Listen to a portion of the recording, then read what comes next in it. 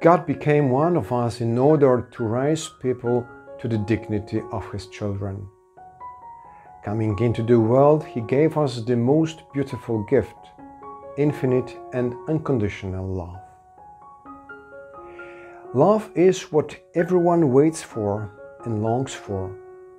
In a world torn apart by armed conflicts, aggression and violence, it is the only thing that can overcome this spiral of hatred.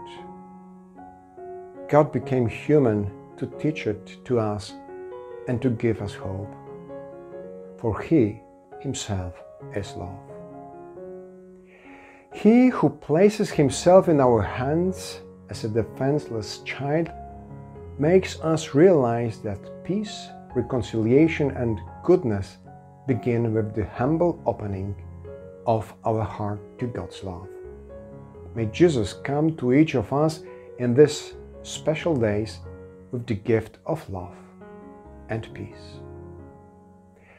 Have a blessed Christmas.